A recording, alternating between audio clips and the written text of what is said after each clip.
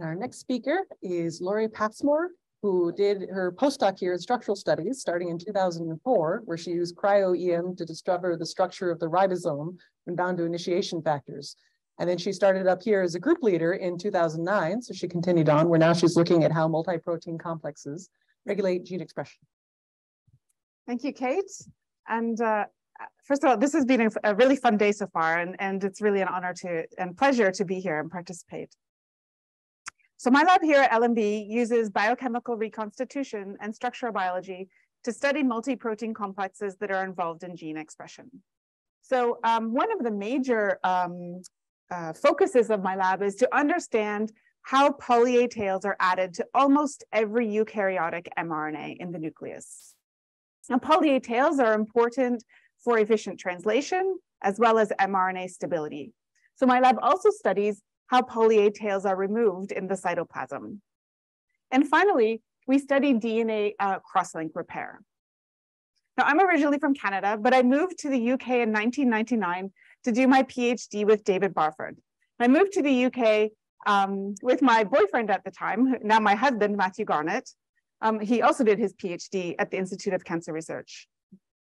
And so in David's lab, I worked on the anaphase promoting complex, or APC, which is a large multi-subunit E3 ubiquitin ligase important for cell cycle control.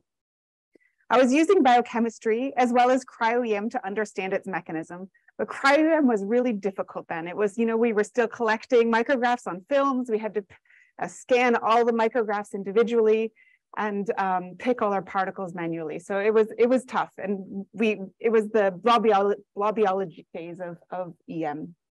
So I decided I needed to come to the LMB to study or to learn more about cryo-EM. And so I wrote to Richard Henderson and asked if I could do a postdoc here. And at the time, he was the director and said no, he didn't have any time to take on, or space to take on, any postdocs. But a few days later, Venki Ramakrishnan wrote to me and said that Richard had passed on my email and he was looking for somebody to do cryo-EM in his lab on translation initiation in eukaryotes. So I decided to join Venki's lab, and since Venki's lab was doing crystallography, I asked Richard if he would be my co-advisor. And so this was a great combination. I could spend hours talking about the ribosome with Venki and hours talking about cryo-EM with Richard. In fact, I usually always made sure I had at least an hour free before I went to Richard's office and asked him a question. Venki's lab at the time had more women than men in it. It was a fun place to be. We also, Julie, spent lots of time at the Frank Lee discussing science and other things. And I think we felt like we could do anything scientifically. We had lots of resources, support, and could ask challenging questions. This picture is actually taken with Venki in Geneva when he was, we were at the Louis Janté award ceremony. Actually, I was 7 months pregnant there with my first daughter, Kyla, who was born during my postdoc. Sylvie was born 2 years after I started my lab in 2011. So another great thing about the LMB was I joined as a young postdoc, and KJ Patel used to come and find me in the canteen and ask me lots of questions about E3 ligases. And that's because he worked on a different megadalton-sized E3 ligase, the Fanconi anemia core complex. And this was great because we used to always have lots of long conversations about E3 ligases, and we said, wouldn't it be great if one day we could study the FA core complex like I had done during my PhD with the APC.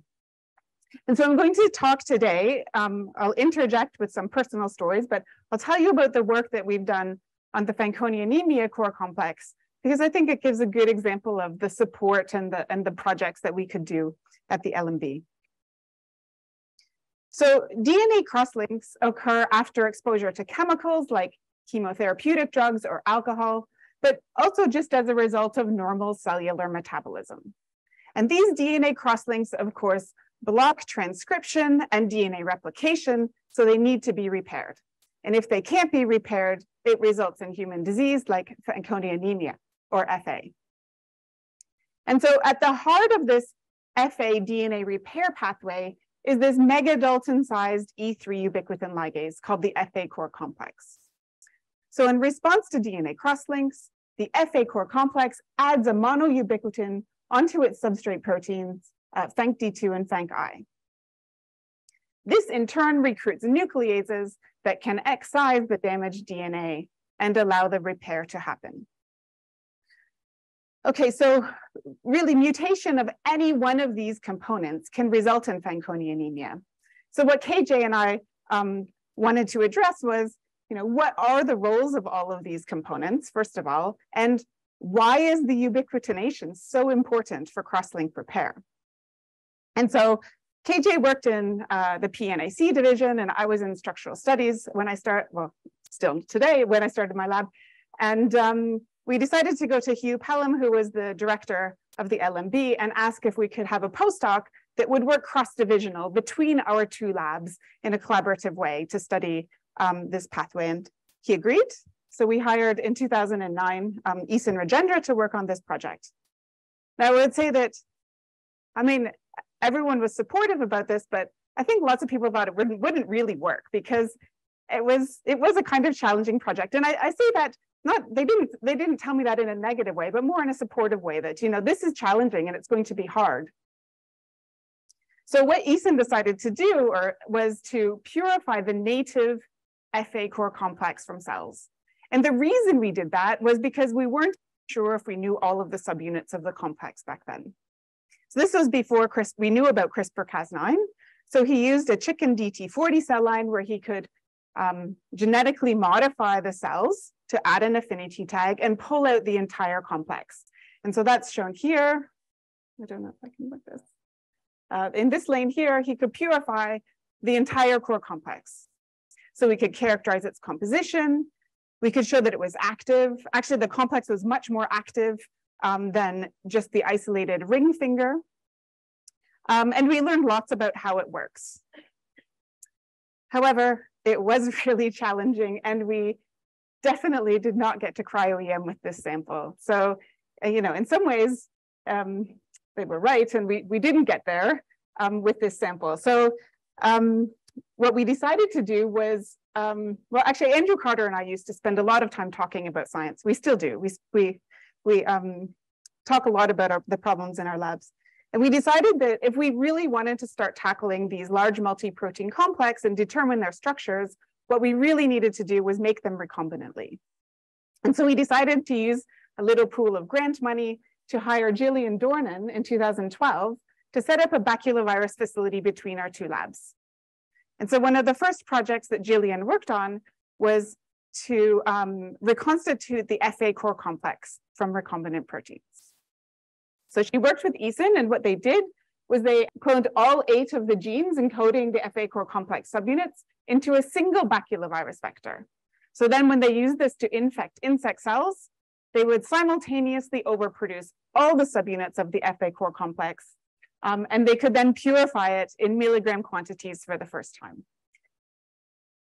So this was really great. The baculovirus facility worked fantastic, and that's now a facility that's core funded and overseen by David Barford and provides baculovirus or insect cells to the entire LMB. Okay, so this recombinant complex is active, and we were able to determine its structure. It was still hard. The complex was quite flexible. We had no crystal structures of individual components. So Shabby Shakil joined the lab in 2017 to help with the EM efforts. And so we worked with Shoresh Sheraz to improve our maps, and we eventually got to a point where we could see all the secondary structures, and we could actually build atomic models for 7 of the 8 subunits of the FA core complex. Now, in the interest of time, I'm not going to go through all of the structural details. I'll just give you some of the highlights that we found. One of the really interesting things was that there was a lot of the subunits were present in multiple copies. And that included the ring finger.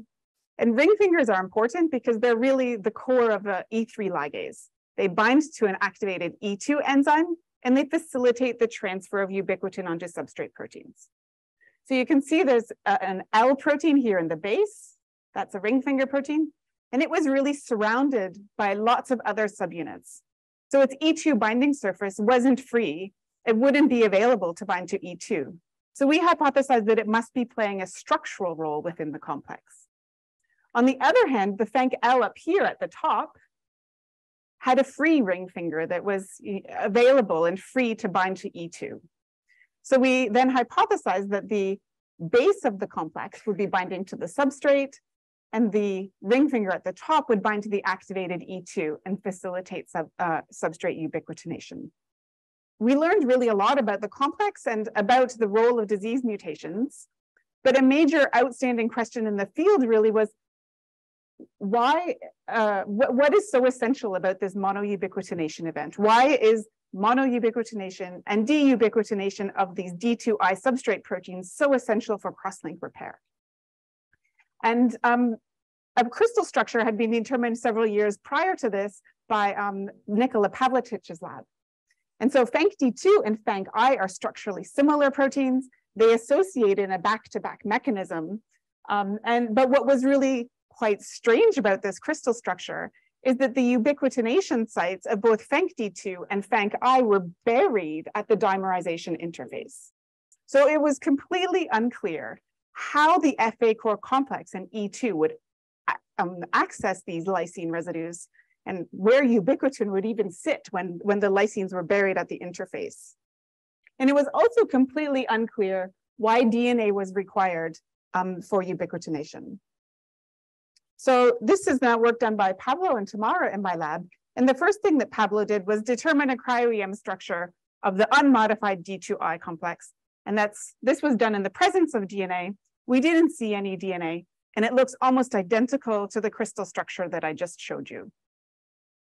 Pablo then prepared a monoubiquitinated substrate and looked at that, and it was immediately apparent that it had completely changed its conformation. So now the colors of the subunits will be in the same as on the left, and ubiquitin is shown here in green.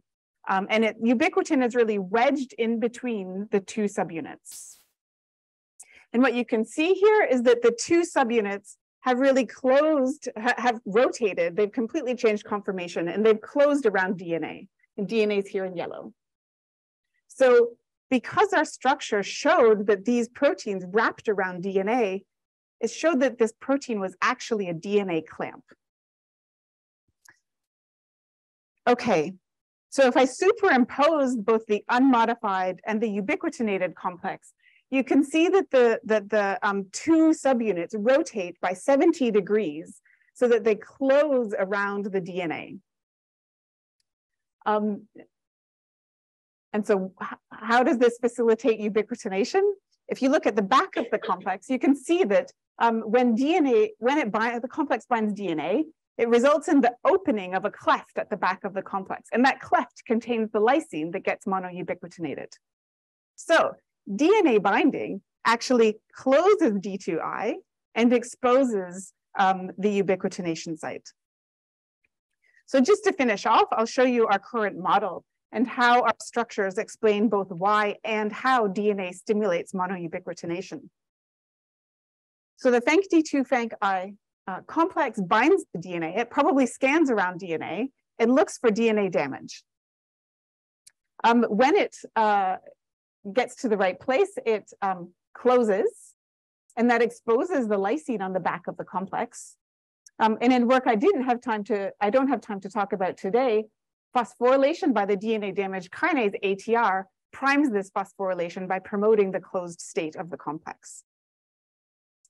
We also proposed that ubiquitin actually acts as a covalent molecular pin. It actually prevents the complex from opening again and from leaving the DNA until DNA repair is complete. So that explains why removal of the ubiquitin is also absolutely required for DNA repair, because that's required to release it from DNA. Okay, so I think I've mentioned everybody who was involved in this project along the way, but I'd really like to thank all the past and present members for supporting each other and me, and also for being so courageous and tackling these really challenging projects throughout my time. I mentioned my supervisors, mentors, and collaborators when I started, but I'd also like to mention lots of other people at LMB who've also provided advice and support throughout my time here, especially when my children were really young, and especially Daniela and Sarah. So thank you for your attention. this use of ubiquitin is quite distinct from what we're used to hearing about its signal as something for bad proteins to be disposed of. Evolutionarily, do you speculate that this one came first? Ooh. I don't know if I can answer that question. I'm not sure, actually. Probably not, I think. Actually, I mean, I don't know. I'm not sure. But yeah, it is interesting, right? And the fact that actually ubiquitin in this case is stabilizing a protein conformation and acting as a signal. It's known to act as a signaling molecule, but stabilizing a protein conformation is actually a kind of unique function. Who takes it off? Is there a dub? There is a dub. Yeah. There's a specific dub that takes it off. And if you inhibit that dub, it also causes major defects in DNA cross-link repair and genome instability. It's not part of the complex, no. It's separate, yeah. You strangely fudged over, it looks for the damage and then changes conformation. Yeah. Is that not known? How it recognizes? I mean, one can imagine it. Yeah, that's a bit of a white elephant, right? I mean, we actually, we don't know actually what, we always thought that this would be recognizing the DNA crosslink, but actually we can give it any double-stranded DNA and it works just fine as a substrate in vitro. So then the closing has nothing to do with recognizing the damage. Yeah, what we think happens is that my current hypothesis is that there's actually not much naked double-stranded DNA in the cells. So this complex will bind any naked double-stranded DNA. That often happens at stalled replication forks. That's one place where you would find naked double-stranded DNA. And you also would find at the site of DNA damage, ATR, DNA damage kinase. So the combination of the naked double-stranded DNA and ATR actually phosphorylates it and promotes the closure, actually. It closes much more easily when it's phosphorylated. So we think it's the combination of ATR phosphorylation and just free naked double-stranded DNA in the cell that promotes closure and not actually recognition of the crosslink.